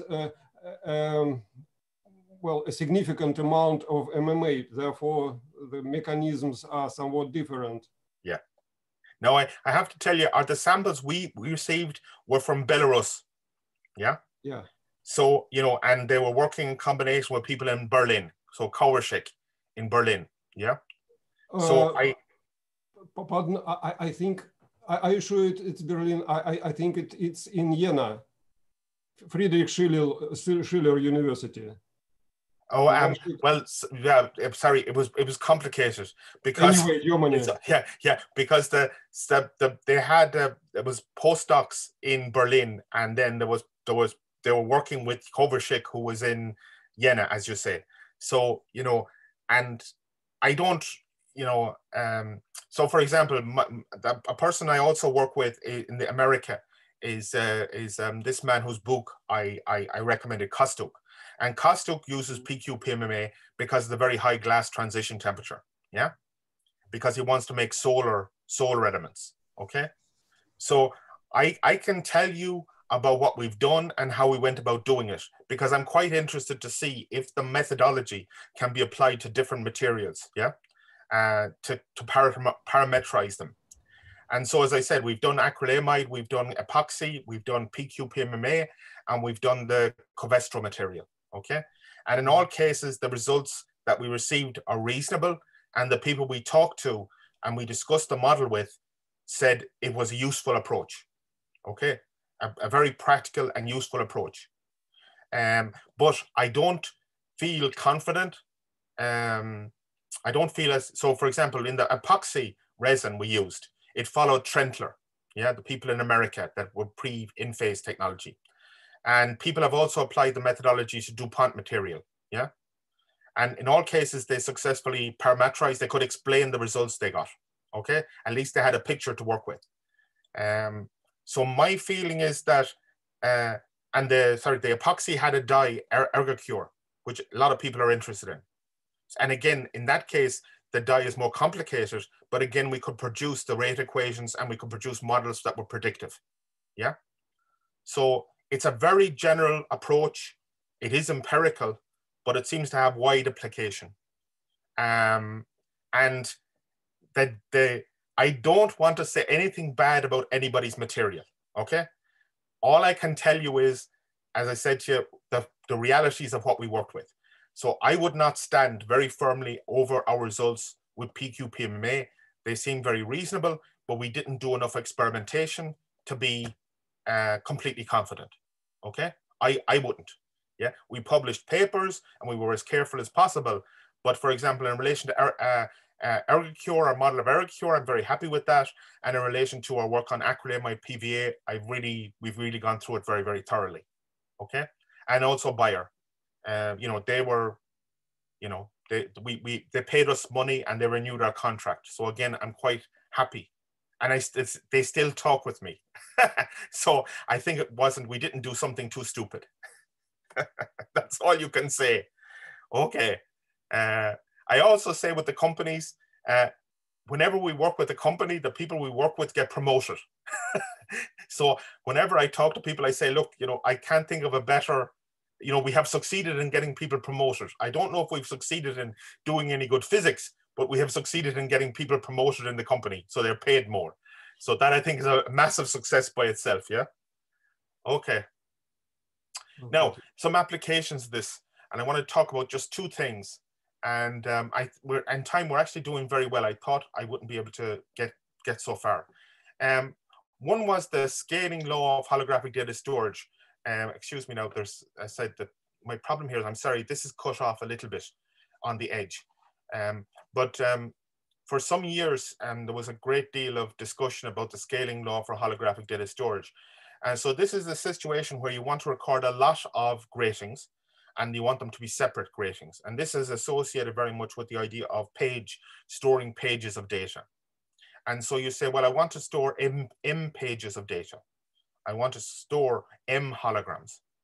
And I want to have all of those M holograms have the same diffraction efficiency, okay? And the question was, where does this law come from? And it's really quite simple. It basically boils down to the fact that if you consider both the Kogelnik expression for diffraction efficiency, and you consider the thin grating Raman-Nath type description for diffraction efficiency, one is sine squared and the other is first order Bessel function. If you have a low diffraction efficiency, you've got a very weak refractive index modulation N1. And so for weak refractive index modulations, you can approximate both of those expressions by the following expression, which says that the diffraction efficiency is approximately equal to the argument of the Kogelnik expression squared. So it's proportional to the N1 squared. And if you come down then and you go to the non-local model, you can go inside and expand, and I'll talk about this a bit later, but you can go inside and you can find the two-wave solutions. You can actually find analytic solutions for both the monomer amplitude and for the polymer amplitude for a sinusoidal grating, okay? You can find analytic expressions and you can show that in fact, what you're trying to do is to take the monomer and split the monomer up equally amongst all these gratings. And so you can actually show that if you'd like, you've got a reserve of monomer and you want to split this, you want to divide it by M.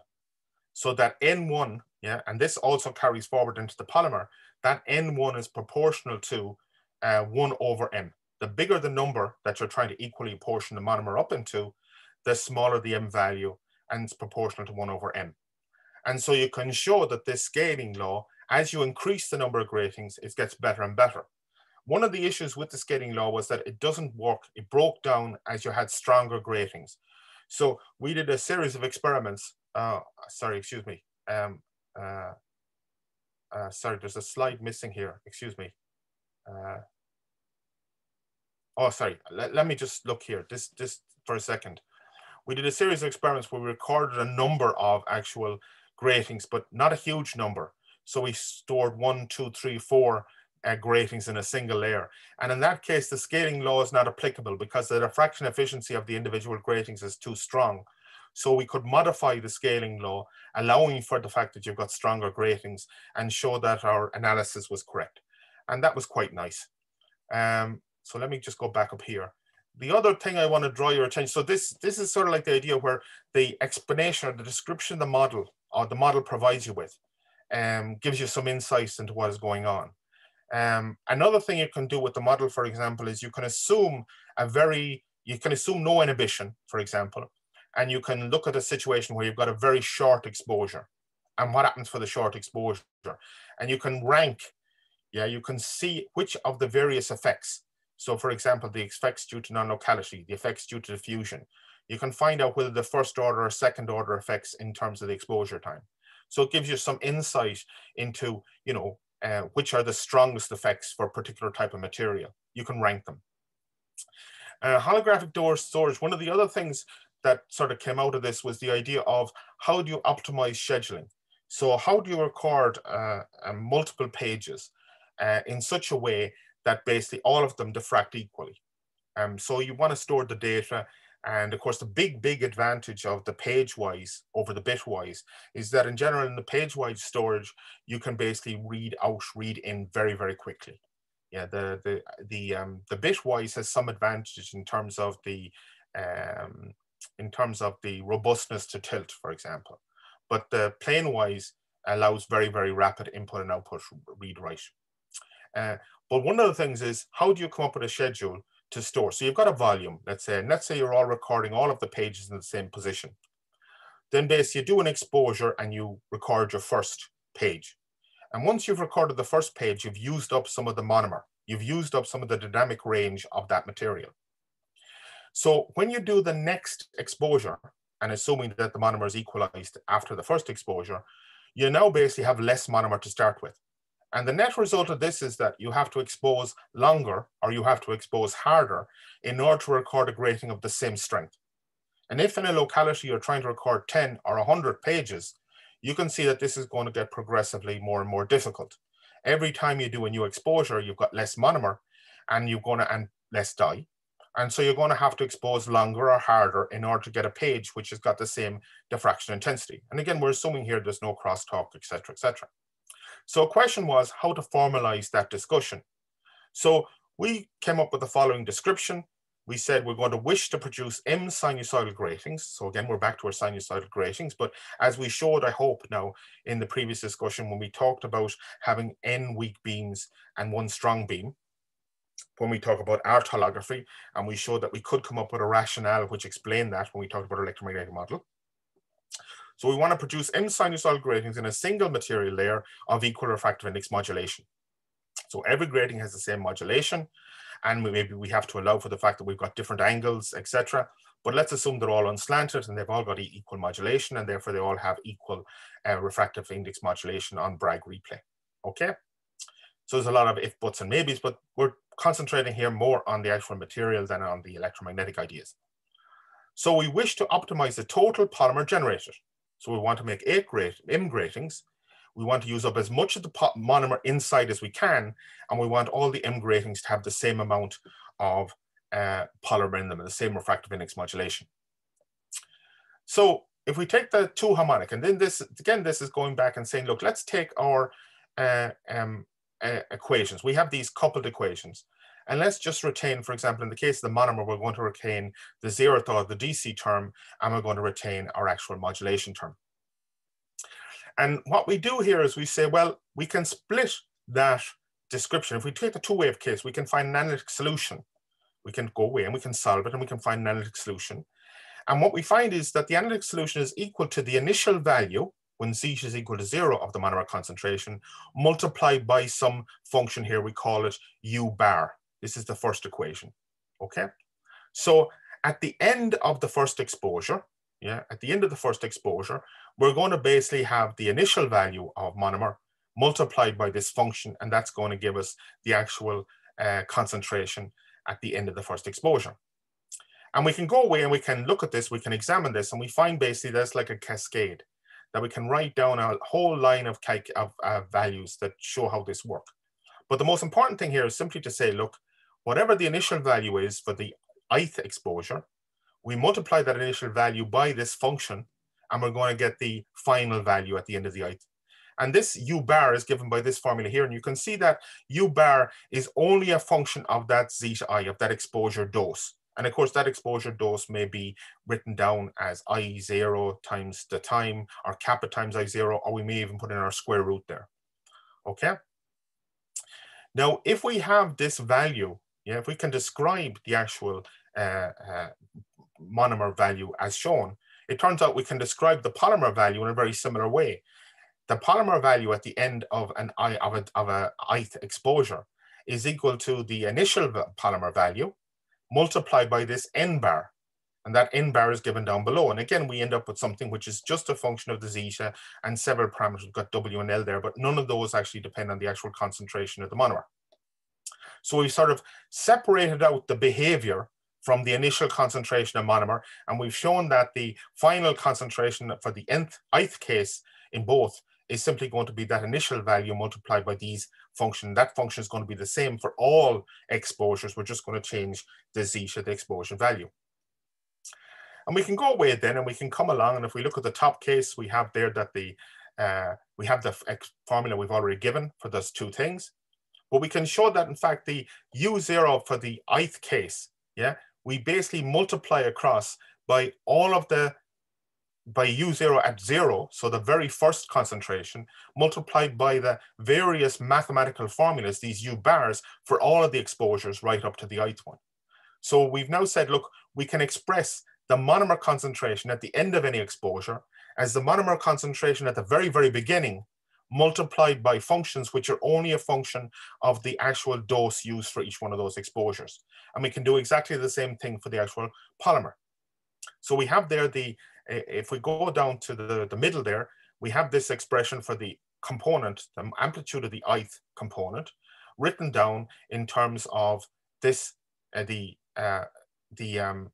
monomer concentration at the end of the ith, and then we go back and we can actually write it down in terms of the actual initial monomer concentration. So we end up with that big looking expression for the total polymer, and the total polymer is given by the initial concentration of monomer, this product, and the sum of the product of those mathematical functions which describe the variation of the actual monomer concentration with time, and the function which describes the polymer concentration with time, how it varies. Now, we want to maximize the total polymer, okay? And we can describe the polymer at the end of the I+1 in terms of the polymer at the end of the ith divided by this two functions. And so we can find out for the last exposure, so we go in exposures, so we do the last exposure, and we find out when that's a maximum, and we can start from there. So what we're saying here is that, look, if we can find the amount of dose we need to make the last grating, so we're making M gratings, we want them all to have equal polymer. We find out the time taken to make the last one, and then using that value, the last exposure time, we can use an expression like that for the polymer to work backwards and find the M-1, the M-2. So we go to the very bottom, we find the exposure rate for the last one, which will be the longest. We work backwards and find the time exposures for all the other ones, and then we can find the actual strengths of the grating, and we can find out how to make the strongest grating possible. So if we have a general, and these now are the general curves of the polymer, and we show it there for two different R values on the left hand of that figure, okay? And again, we recall that the R01 is going to give us distortion, and the R equal to 10 is going to give us a nice sinusoidal grating, okay? We showed that for two different values, there are two different types of materials. What we can do is we can find the zeta M value for the R is equal to 0.1 quite handily, because we got a maximum. So the very last exposure, we're going to go up to the maximum. Yeah, so we can find the zeta M. And for the R is equal to 10, we can arbitrarily pick a particular zeta M value. Yeah, and the idea there being that simply we're going to do these exposures, we're going to leave over, there's going to be some monomer left at the very end that we're not going to use, but we're going to leave that over at the end so that we achieve a set of M gratings all having the same rate modulation, the same refractive index modulation. And so we can go away and we can build out a schedule. We can find out for a particular material, which has a particular, for example, R value, or a particular non-locality, we can find out the longest exposure we have to make in order to achieve, if we have M exposures, so we define M exposures, we find out the longest exposure, the biggest dose we have to use, and then we work back finding out the schedules associated with all of the other gratings we have to find and the actual diffraction efficiency achievable. And the more gratings we record, this is an example, the more gratings we record, what we actually find out is we use more and more monomer, so we have more gratings, they have weaker diffraction efficiency, but the total amount of monomer that we can achieve, that we can actually use up, increases. So we get better and better use of the monomer, the dynamic range of the product. But the more gratings we have, the longer the last exposure has to be. Yeah, because as we have lower and less monomer, we're going to have to expose harder and harder to achieve the maximum value. yeah, the best value. And so we can come up with a schedule which builds up and takes account of all these facts. Just again, at the very end here, just to show you something else, and again, I'm sorry, my mouse is dead, but if we have these non-latent materials, if we shine light into them, we'll actually cause them to vary. And one of the things we can do is we can go from an output which is expanding to one which is basically flat. In other words, we can write waveguides in these materials. And we spent a lot of time looking at this idea of writing self-written waveguides. We've looked at the idea of actually making blocks of the material and putting beams through it and watching the evolution of these waveguides. And also we put in complicated patterns, so various modes from different types of waveguides. And we've actually been able to smooth out the modes, eliminate the modes, or we've been able to produce these sort of circular type beams, these annular type self-perpetuating waves. And we've actually shown how we can produce waveguides to guide those types of beams. And we've looked at the cross-section images. We've also looked at connecting fibers up using this material. This is all an acrylamide, so it's a really crappy material, but we've got misaligned fibers, and we've shown how we can write waveguides between them and increase the coupling between them, even with reasonable amounts of separation, yeah, between the various things. We've also combined beams. So we put two beams in there and they cross over and they form a single waveguide. So of course, this could be used for multiplexing, demultiplexing. There, we indicate some of the limits there, bigger than 5.6 with a separation of 13 microns. But again, we put the plates, we put the actual fibers down onto a glass plate. We pour the material over it and we let the material set, and then we actually can do the exposure. We've also done things like causing two beams, working from the top left, two beams to go parallel, white waveguides parallel to one another, two beams that actually cause beams to separate from one another. So in this case, what's actually happening is that the beams find the direction in which there's most monomer. And so they grow towards the regions which have more monomer. Beams combining together and multiple beams. And we've done simulations as well as experiments. And that's it, ladies and gentlemen. I thought I had another beam. I seem to have lost a couple of slides, one or two, not awfully important slides, but still. And I'm very sorry, my computer just seems to be dying here. My mouse isn't working at all. It's just been sitting here dead. So I'm very sorry about that. Are there any questions?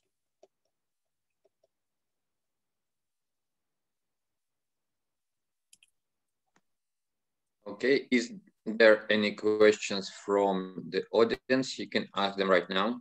We have just some time. And we meet again tomorrow. So I will send these slides out. Maybe I find what happened to the missing slides. I thought I was working with the latest version, but maybe I'm working with an older version, so I apologize. But also you might see some typos there. I'll try and fix those if I can, but there's some strange things happening on this computer now. So we'll have a chance to talk tomorrow as well, yeah? But I'll send this out today. Yep. Yep. So I can't see any questions from the audience right now. It's a lot of stuff, you know?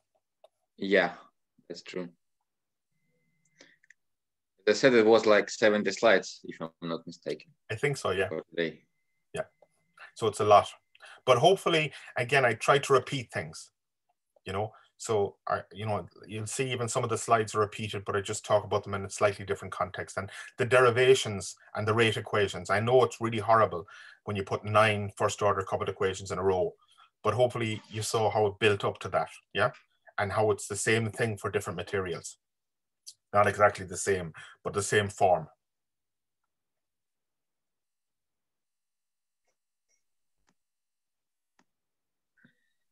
Okay, I think that we can finish for now.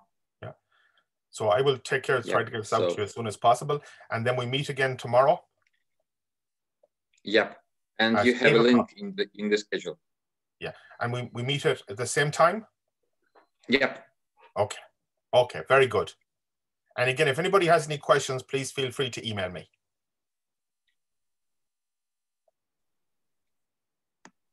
Yep. So thank you, Professor Sheridan, for such nice and intense lectures. Okay. Well, you thank me when everybody passes the exam, okay? Okay. Okay. Yeah. Ciao, ciao.